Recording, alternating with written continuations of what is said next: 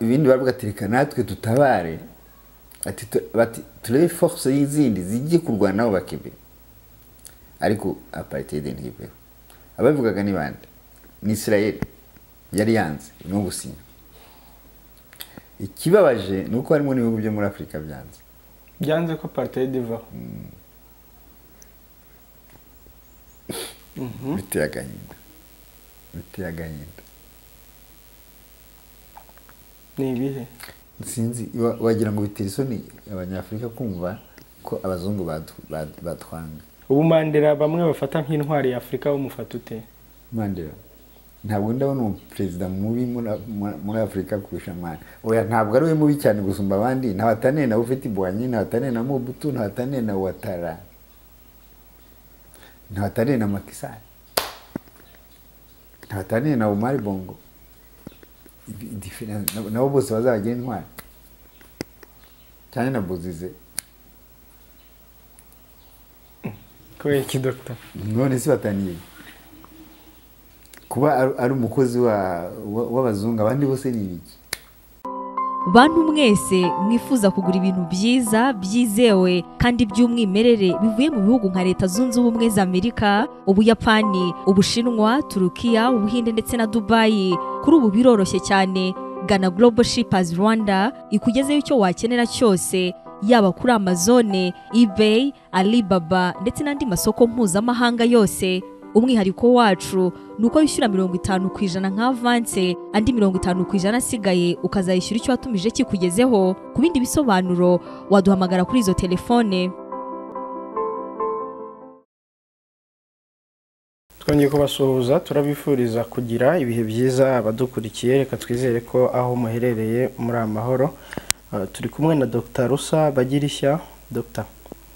Na amahoro namwe? Na amahoro. Tugiye kugaruka kuri apartheid cyangwa se irondaruhu ryakorewe abirabura muri Afrika y'Epfo. Turebe n'urwango mu by'ukuri abazungu banga abirabura, apana abazungu bose cyangwa abanyamerika bose. Ubwo uraza kudufasha kureba inkomoko yarwo. Dr. mu by'ukuri apartheid abantu barayumva kumva ko ari irondaruhu ryakorewe abanyafrika y'Epfo. Bamwe bati Mandela yagize uruhare mu kurihagarika, abandi bakavuga ibintu bitandukanye, ariko tunyuriremo muri make uko yagenze. Ariko mbere yo kuvuga apartheid kubirabura n'abazungu, nuko mujye tubabarira nituvuga abazungu ntabwo abantu 100% baba ari babi, ariko les systèmes zategekaga ukuntu zarimbi. Irondaruhu apartheid nuko ariyo iryigaragaje gusumba ahandi uko ryabaye inyuma. Bamwe bamaze kumva ko barirekuye ahandi, ariko irondaruhu ni irya kera, irya apartheid aho ryavuye. Mwibuke yuko kira gihugu mu kugifata byabagoye, nuko intambara zahabaye. Mwibuke yuko abazuru batsinze abongereza, bishe batayo zirindwi z'abongereza mu 1879. Hanyuma ibyo witire irondaruhu rero, kugira ngo abongereza bo gutsindwa haje ibindi bihugu byarakoranye bitereka tutabare bene wacu. Hazi ibindi bihugu byinshi birabatsinda, by'abazungu birabatsinda. Wavuga ko tubeshya? Mwibuke ko umwana umuneva wa Napoleon yaguye, wa Napoleon 3. None se umufaransa n'umwongereza se abazungu baramwishe. Ubwo ni urugero nabahaga gusa kugira ngo mwumve ko atarabongereza ari abazungu batuviraho indimwe, bashyira hamwe bakagira ubumwe kugira ngo bashobore kwekaraza resistance y'umwirabura. Ruriya rwango rero, kuriya kuntu batsinzwe ya sheke bagize, ntabwo byigeze bava mu mutwe n'uyu munsi. Nimbuga n'uyu munsi mushake mu byemera, n'uyu munsi ntabwo barabakunda n'uyu munsi. Urabizi bari abantu iyo bagize akasheke biragoye kubavamo. Ubwo nabaha urugero na Haiti nuko nigeze kubabwira ukuntu Haiti bakora imiyaga isenya Haiti mwanga kubyemera ariko bamwe bamaze kubyemera ndibaza kuko uriya muyaga wa F5 ntubaho naturellement kandi ikinshimisha mu nyuma ejo naganire ni avant-hier ejo bundi n'abahungu bamwe bavuye mu Bwongereza tuvugana biriya babwira ukuntu tsunami bayikora muri laboratoire gasenya n'amabeto usanga nawe arabizi ziriya tsunami barazikora gusenya Haiti none ikibabaza abantu bezita Haiti kuri kumwe n'izindi ile kubera icyo ariyo bibaho yonyine hanyuma Haiti maze gutsinda Napoleon unabizi iriya babonye independence mu 1984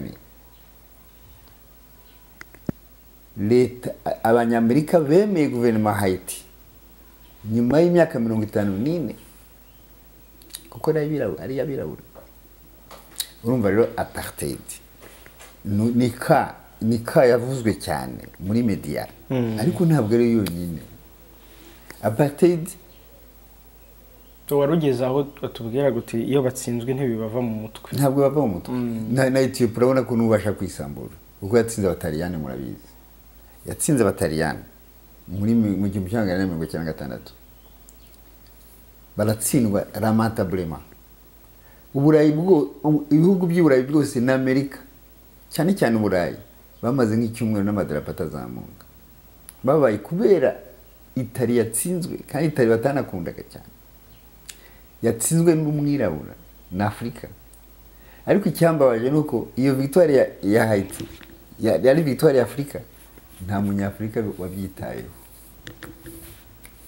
n'uyu munsi bayifeta bonyine le 2 mars yego bayifeta bonyine tugafita ibindi tutazi bayifeta bonyine uyu munsi iriya ni victoire ya Afrika ubundi ni honneur pour l'Afrique ariko n'uyu munsi uribuka ko bashatse kwisambura n'uyu munsi iracyabarya mu mutwe yiteye imbere yararya mu mutwe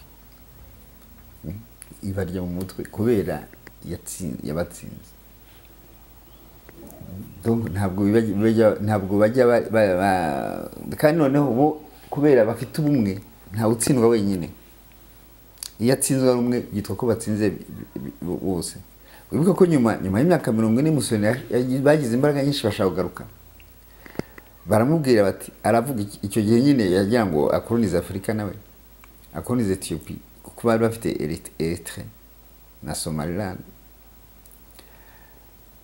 ati Ethiopia nuwayima kuri plateau d'or nayo nakwakira ndayishaka pas la guerre urabyumva ndayishaka pas la guerre donc nuvuga ko ashaka Ethiopia amaze kwica Ethiopia icyo gihe wibuke yuko atamuzungu yigize amubuza Ethiopia yari suzambarigo itemere kugura imbunda itariri kuri kote iragura imbunda kushaka Ethiopia bayibuza kugura imbunda Ailesera yagiye muri Société des Nations arabwira ati simbasabye kuntabara contre l'Italie atari ko nimundeke nguri ntwara baramwangira ugasanga turavuga ngo abayitariye nabagome ndanga Ethiopia si abayitariye nabazungu bose bangaga birabo nimba abazungu bose ubugenda vuga systeme zayoboraga kuko harimo abazungu bari contre harimo witwa Rimbo Arthur wajya gafasha Ethiopia buke kubaha imbunda donc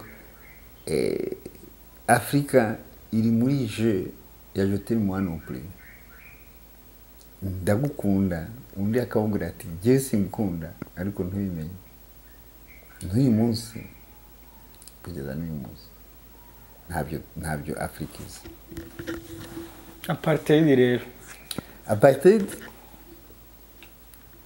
ntabwo yagomba kurangira Afrika iriya Afrique du Sud sinzi ko muzi igituma yitwa na Afrique du Sud muri izina ryayo ntiyazanye bamaze gutsinda bari abongereza bohejwe na Royaume y'Ubwongereza bigumuye kuri Royaume bati aha ni iwacu ntabwo ari Ubwongereza ni igihugu cyacu donc babonaga amaraso bahameneye umwamikazi bamwikuraho afata nk'igihugu cyabo, ni igihugu cyacu. Noneho bitwa ko bakibyaye bakiremye bakita izina. Ubundi Afrique du Sud yazanye bayita Afrique du Sud, ntabwo ari yonyine muri Sud de l'Afrique. Sinzi ituma mutabitekereza ibyo ngibyo. Nta kindi gihugu ku isi cyitwa izina a fonction ya position géographique ya. Ntabwo Afrique du Sud ari izina abazuru bisi igihugu cyabo. South Africa ni Icyongereza. Ni Icyongereza bayita gutyo. Noneho nyuma hamaze kuba independence formelle, tutahawe nabo twahawe independence formelle bivuye kuri Stalin, bivuye ku Burusiya. Murazi ko muri conference de l'État mu kwezi kwa kabiri mu 1945 Khrushchev, Nikita Khrushchev wari porte-parole wa Stalin. Stalin burya yariyemeraga ntiyavugaga, yavugaga amagambo make cyane. Ariko bagiye muri ya nama Roosevelt yari yamubwiye ati, yabwiye Truman nawe wari porte-parole wa Roosevelt wamuramplashije ati icyo Stalin aza kuvuga cyose mu cyemezo. Stalin avuze plutôt Khrushchev yaramwikiraniye. Nikita Khrushchev yaravuze ati ntabwo dushobora gusupporta ko muguma mukoloniza Afrika, nimuve mu bihugu bya Afrika, muve mu bihugu by'abandi. Nkunda kubaha iyo example nko kuri uyu muri iki gihe ashobora kuba equilibre. Uwo Nikita Khrushchev cyangwa Stalin si ukuba ko yakundaga Abanyafurika, yabonaga ko imbaraga Occident ifite izikura muri Afrika ikaza kumutera. Bashakaga bateze iriya koloni. Example isa neza nkuko Abafaransa bagiye gufata Amerika nayo yigumuye ku Bongereza kugira ngo ibone independence. Si ukuba ko bakundaga Abanyamerika kuko Abanyamerika n'Abongereza, ariko bagira ngo Ubwongereza l'ennemi naturel iperde ziriya 13 koloni ziriya koloni iti imbaraga.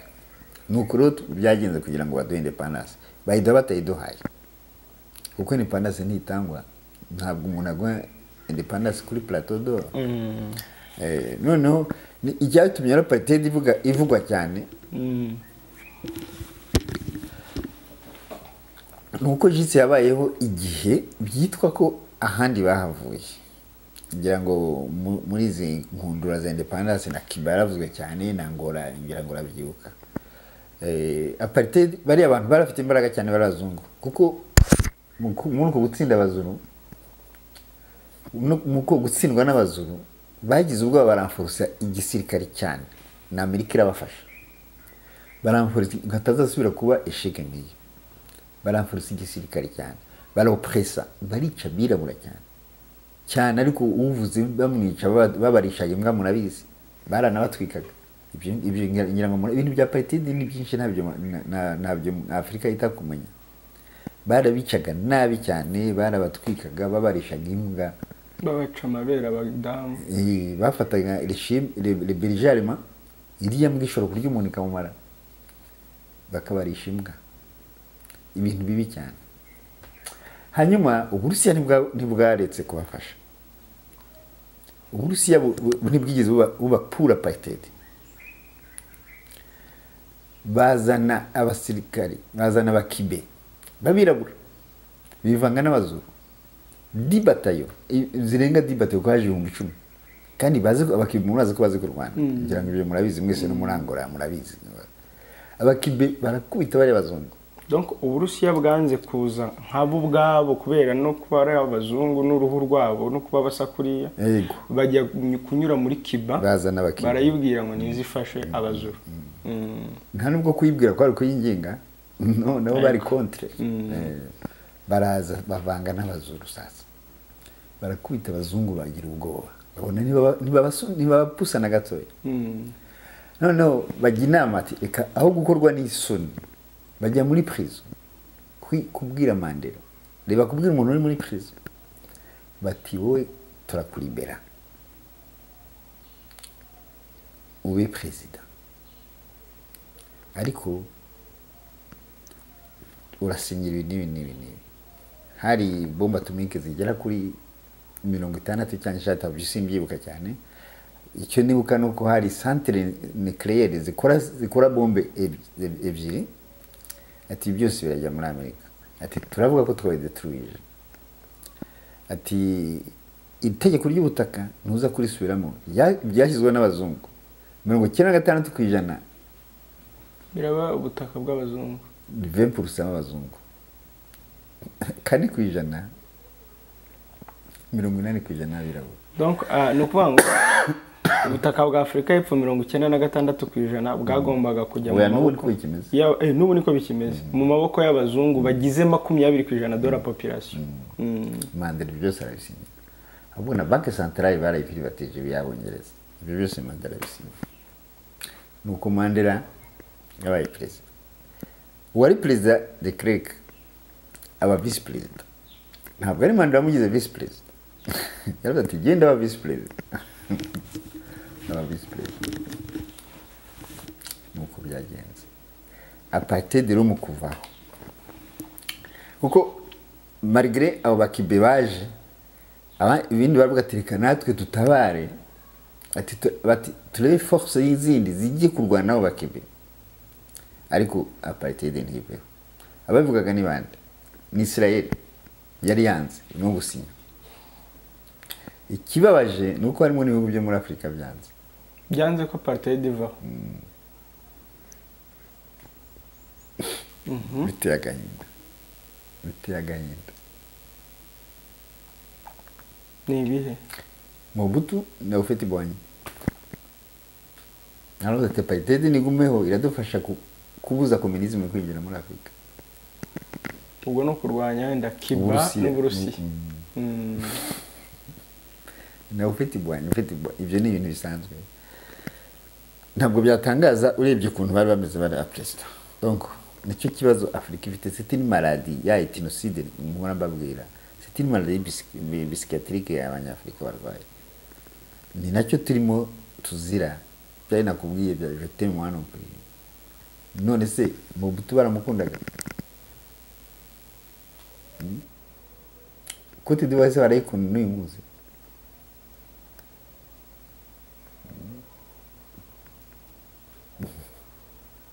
basinyiraga he kwikwiye kuvaho donc ni muri Sweden ni muri oya yari woni sejo muri se 19 kangahe muri woni niho basinyiraga ya apartheid zivuye ryari Mandela yabaye president ryari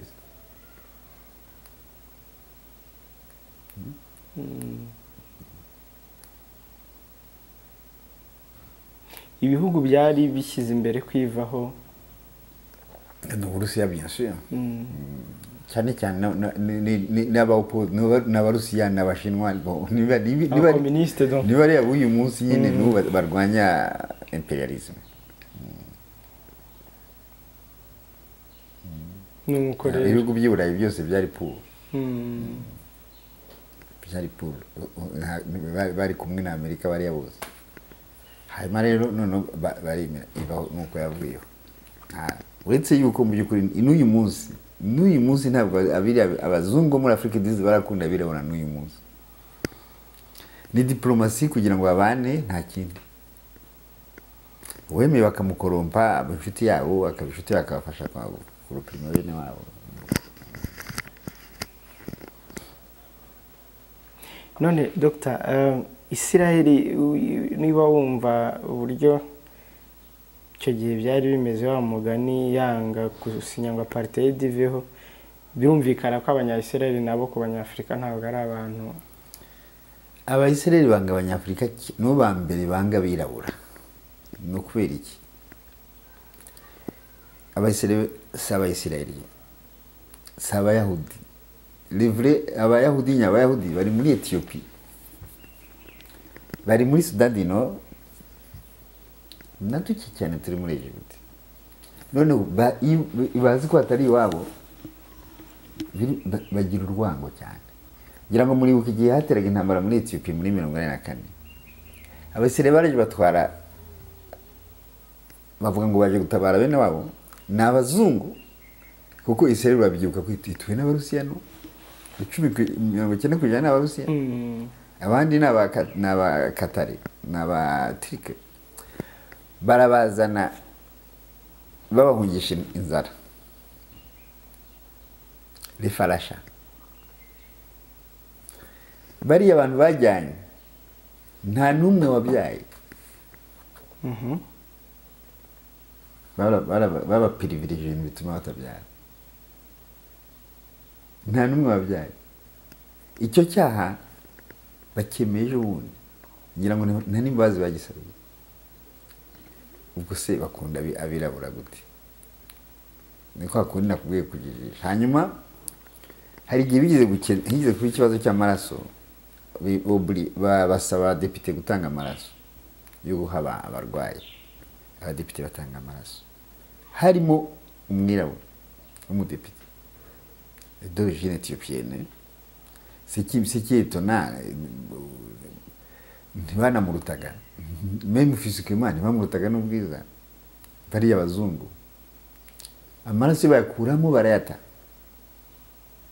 ngo gukora umwirabura ibyo ngibyo byagiye hanze si bivuze nyine yarareze ariko nta suite babiyore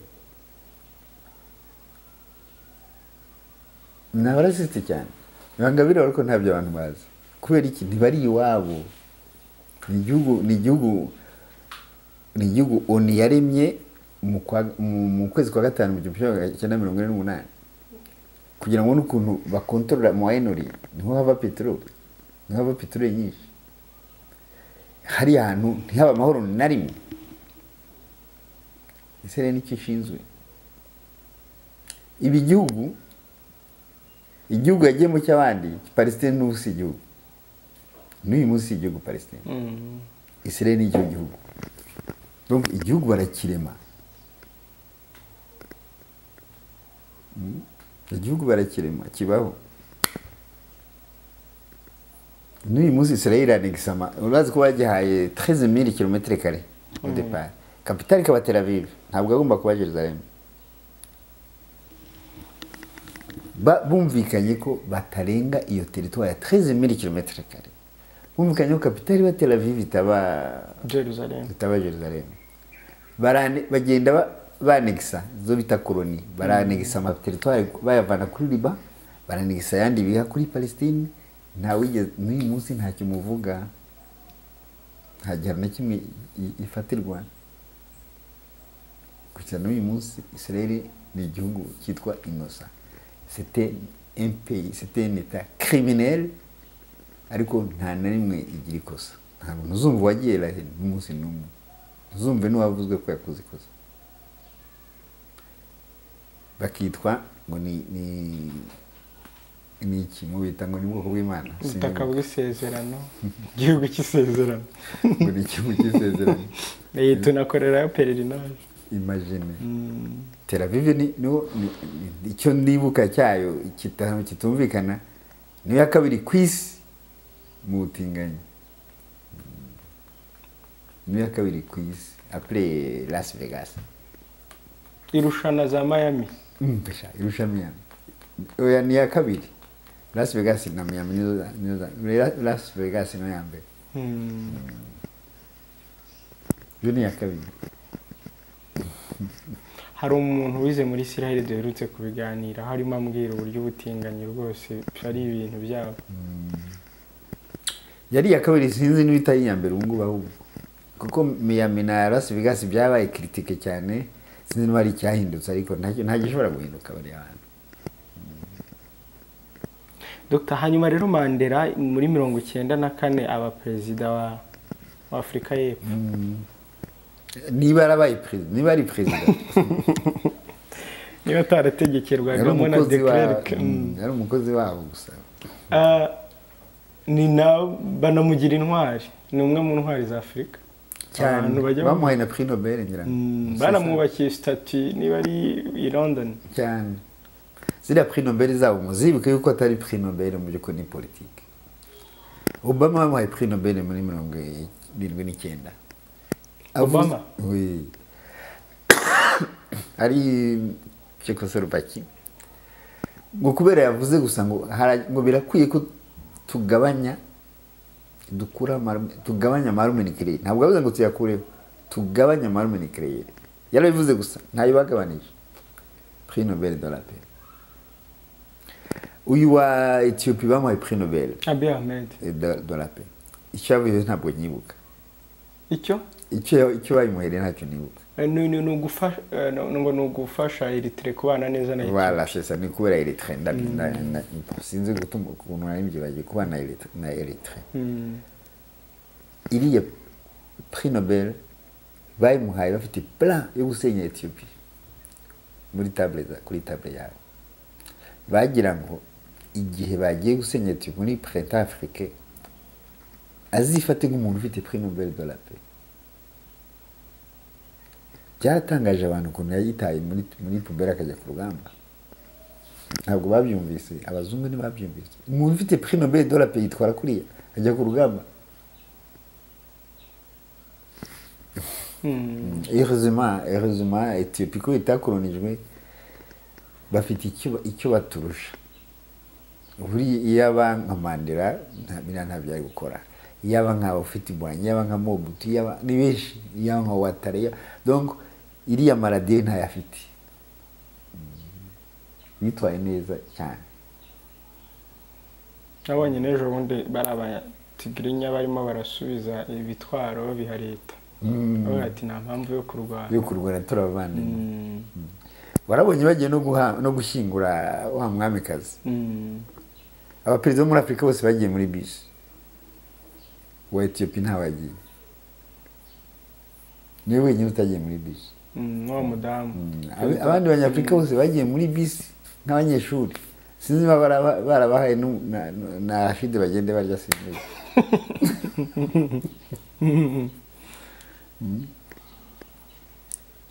ubu Mandela bamwe bafata nk'intwari ya Afurika bamufata ute Mandela ntabwo ndabona umuperezida mubi muri Afurika kurusha Mandela oya ntabwo ari we mubi cyane gusumba abandi ntabatane na ufite ibwanyi ntabatane na Mobutu ntabatane na Ouattara ntabatane na Macky Sall ntabatane na Omar Bongo nabo bose bazabagira intwari cyane na Bozize kubera iki Dr. none si bataniye kuba ari umukozi w'abazungu abandi bose ni ibiki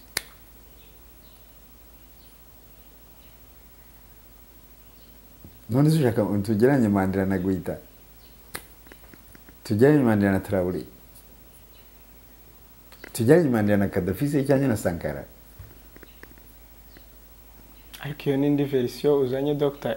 abantu hafi ya ubundi warakwiye kuba intwari nyine uramuzi intwari ni Gaddafi ni Sankara ni Kwame Nkrumah izo ntwari za Afurika ni Lumumba ni gute uzana Mandela ngo ni intwari ya Afurika icyo yakoze ni iki ku munyafurika ni gute wageranya Mandela se na Robert Mugabe cyane na Sekutu icyo sinzi abanyafurika nicyo kibazo dufite none version yo kuba amateka ya Afurika y'Epfo yarigishijwe ku rwego rw'uko abantu bamwe babyiruka bumva Mandela nk'intwari ya Afurika iyo version yavuye ibyo ni ibintu byoroshye cyane kubeshya abantu konona mu mutwe bigoye iki bigoye iki bisaba iki abo wibuka ababivuga ni bangahe na Afrika disi hagiye ababivuga ni bangahe nuko gusa abavuga ibyo niwo mwumva bafite media abandi ntabwo bumva ntabwo nka Marema wamumva yitwa hari umuzungu twakoranye yari yaruwa mu ruganda yarwitawe avuga ati ngiye wangira Superman ati nafata virusi Marema ati ngakubitagura sisa ababivuga ntabo bumva abirabura bashyikiye Mandela ntabo si benshi abo muri Afrika disidi bazi ubugoryi bwa Mandela ni benshi ariko ntabo mwumva nyine abari bari muri meme philosophy nawe ari Colombia. Donc Julius Malema imbere yawe aruta Mandela. Bahuriye si imbere yanjye, imbere y'umunyafrika wese, imbere y'umunyafrika wese ndibaza. Aho bahuriye heza. Kuko atavugira abazungu. Ariko se none wumve ikibazo. Bari abazungu bundi bagomba kwitwara neza uko si iwabo. Ntabwo baje muri Afrika du Sud baje kubera kunda abasida Afrika. Baje muri Afrika du Sud bishe abasida Afrika kubera iki? Kubera diyama do transfer. Hakidi. Diyama yaciye ibintu diyama do transfer. Na ori ya Kembere. Nta kindi. None si urukundo bemera ko bahapfiraga kubera kubakunda. Ko bahapfira atari bakeya. Iriya colonisation yari c'était pas violence. Ntabwo nta tante nta kumvikana nta gukunda nta no kuryarya basi ngo uvuge ngo turi inshuti. Non, c'était du feu. Baricaga kandi bari abantu mwenye ko bari afite imbunda abandi batazifite. Sinzi ko ibuka muri Ethiopia bageze naho baroga imigezi kugira ngo n'inka zipfe, abantu bavoma amazi bapfe. Amazi ntavomwa n'abasirikare gusa. Ni byinshi ntabwo wabwira ujya no muri za Namibia muri mu 1904 bashyize abantu muri desert do Kalahari uretse ko ataba amazi hari udupwedo bakaturoga bagapfa. Sinzi wagira ngo bitera isoni abanyafrika kumva ko abazungu batwanga. Wagira ngo bitera isoni umunyafrika ivuze umva nk'ibyo wavugaga utese byageze gute kugira ngo abantu bumve ko Mandela intwari. None si uyu munsi bigenda gute iyo uvuze abazungu ari abantu bakumva nabi. Ati ntitwabo badahari no baduha inkunga n'abantu beza. Ewe banagushinja kubanga. Banshinja kubanga. Mbanga se dupfi mbahora iki? Ibyo badukunda bo badukunda gute? Ntabwo baje muri Afrika kubera kudukunda. Baje muri Afrika ubuzima bw'abananiye iwabo. Muri muwayinaje mu 330 hageze naho bajyanaga inyama z'abantu ku isoko. Baryaga abantu kubera inzara. Turunusi ntabwo mwibuka ko bajyanye inyama ku isoko z'abantu bajya gucuruzaga. Bahari abantu bagaraga ku muhanda, abantu batembera bakica abagenzi. Bakajya batega abantu bagenda bakabica. Bakabaga inyama bakarya bizinde bakagurisha z'abantu. Bageze aho barya ibyatsi bagapfa. Noneho nuko baje muri Afrika. Bageze muri Afrika basanga hari byose. Hari byose ibyo kurya birahari. Abantu barahari. Bameze neza ko nta nzara yigeze itera muri Afrika. Batani tuzahava. Batani tugomba kuhaba. Par force. Nuko batangiye kuza bica abanyafrika. N'uyu munsi ntubona ko abirabura bari muri Afrika babasuzugura. Harimo abazungu batazi yuko hano hari abazungu. Abazungu twaganiraga. Wambwira utari na quartier zo muri Afrika zo zirimo abazungu ntibabyemere. Batara ambassadeur se. Atara abakoperase baje kubafasha. Ntabwo babyemera ntibabizi. Ariko baruzuye muri Afrika hose nayi wanyu zababona benshi. Baho makarita nasuzuguritse. Bagera n'abantu bagera muri mamayo. Swati nabaje nabaza mu kuneka cyane kugira utari kubaruzuye hose. Ariko iwabo harimo n'abatacyashaka ruko kuhaba. Sinzi umuntu nigeze numva bavuga ngo bafite na gahunda yo kwimura abanyamurenge za Masisi nahe bakaza kuhatura. Byose nziko gusa abanyaburayi benshi bashaka kwizira muri Afrika. Abanyafrika nabyo bazi. Kuko abanyafrika ntibazi ko bari heza. Nicyo kibazo dufite. Ntabwo abanyafrika nabo barashaka kwigira mu Burayi.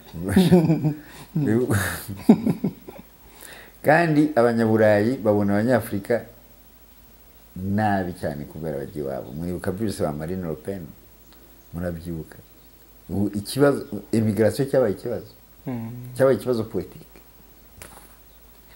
Muri Afrika colonisation si ikibazo, ariko iwabo immigration ni ikibazo politique.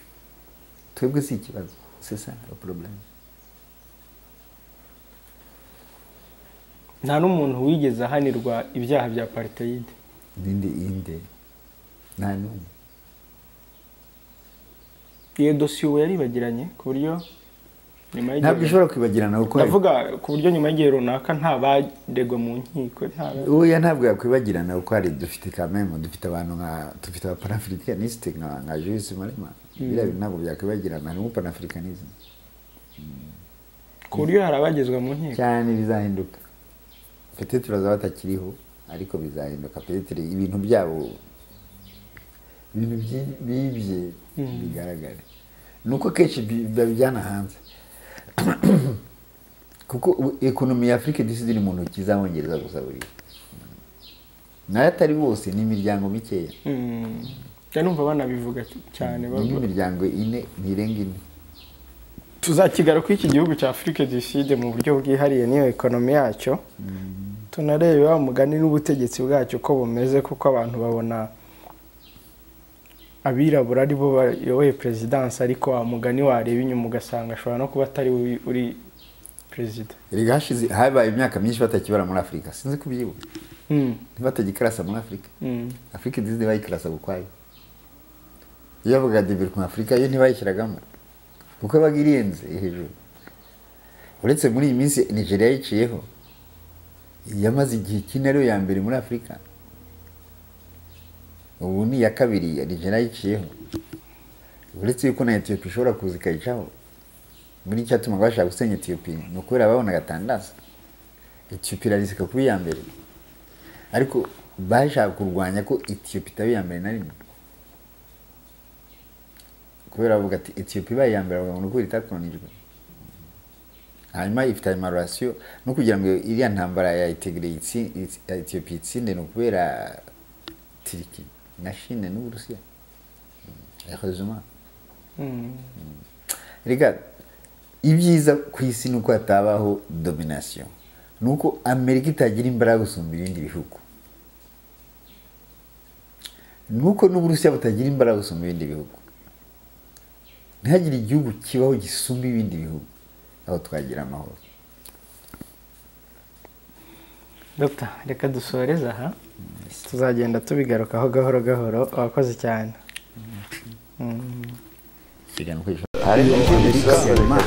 iyo habaye ibiganiro kibanza nta namwe wacu tibuka ntabwo murabibona murabizi mugaceceka. uruhare rw'itangazamakuru mu iterambere ry'igihugu ntabwo akenshi teko rivuga ngo Kapiteni Ibrahim Traore ukuriye agatsiko ka gisirikare